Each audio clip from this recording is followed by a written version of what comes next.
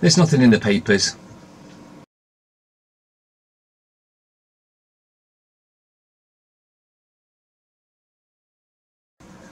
But I'll read them to you anyway. The Express. Who do you think you are, Poldock or Bond? Neither, and me. Terminally ill nurse Laura Harris needed drugs denied her by the NHS. Your generosity is paying for the life-extending treatment she craved. Now for those precious extra moments with her family, she says. Thank you. It's an utter disgrace. The NHS is used by those that run it for their own personal gain. Nothing to do with aiding anyone that's ill. It should be. Those at the top should be sacked, and anyone that's done any dodgy dealings wants to end up in prison for criminal acts. Telegraph. Same picture, Poldock, the Beer Essentials. Cancer blood test hailed as holy grail. Early warning signs for 10 types of tumour could transform care, says head of NHS. Why are you looking for that when we've already got the cures, you know? Abramovich scraps Chelsea's new stadium. Treasury hires man ahead of 4 women. Trump warned over absurd EU steel tariff at mouthpiece for terror. Daily Fail, the Poldock bullshit again. Children who have fallen behind by age 4, they can't talk properly, dress themselves or even use toilets, warns Ofsted chief.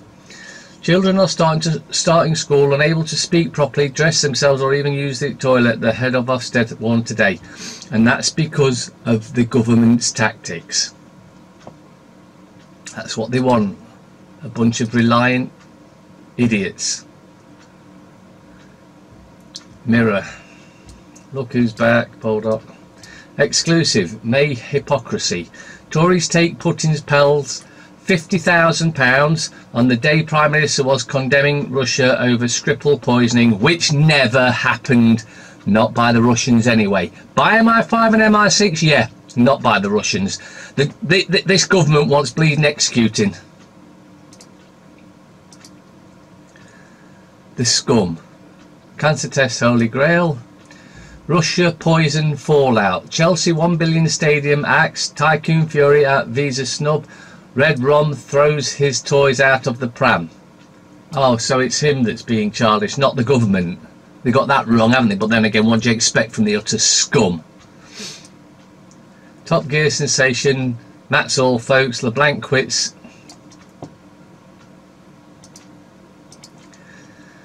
The Times. The Beach Boys. Yes, they're back. Why it's time to get detached. Simple screen test hold as new area in cancer care. But we're still going to give you the poisonous that kill you. Fox urges Brussels to avoid US trade war. Fears for UK steel jobs as Trump raises tariffs. We've still got some steel jobs, have we? Because, you know, every successive government has made it their job to get rid of any industry we've got. And they've done a bleeding good job of it as well, because we haven't got any industry left. Abramovich shelves $1 billion stadium plan. I don't blame him. Would have been a massive boost to the economy. Not that it would make any difference to you or me, but the economy, because that's all they ever talk about. Not you and me. The economy's thriving, but we're starving. Oh well, the economy's thriving though. The Guardian. US pushes allies to brink of trade war. The president had already loaded the gun, and today we now know the US administration has unfortunately fired it. Brexiteer Lawson to seek French residency. Trump-Kim summit goes ahead after all. Metro. The Lust List.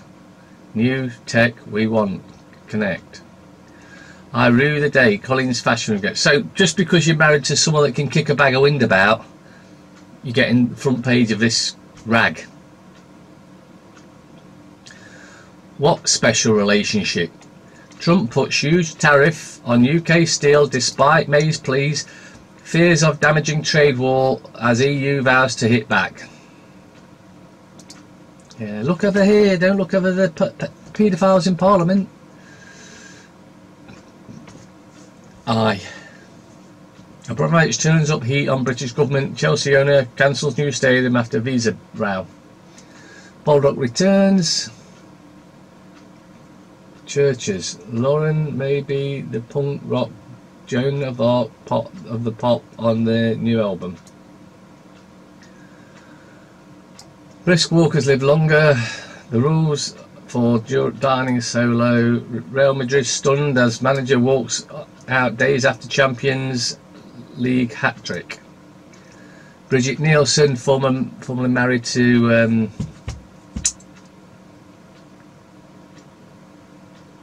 you know, the Italian stallion, Rocky, you know, him, played him.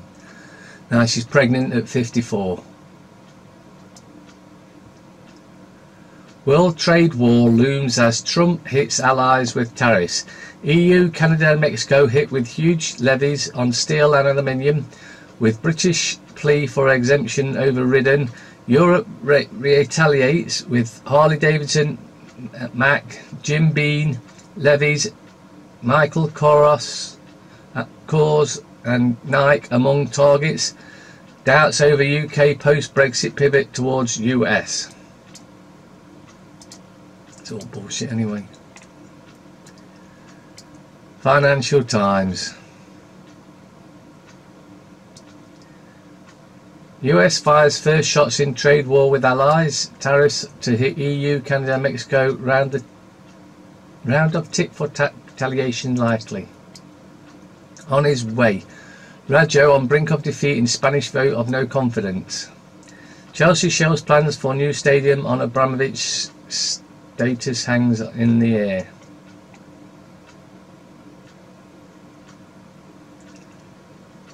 Like I said at the beginning, nothing in it, waste of time, waste of space, waste of money.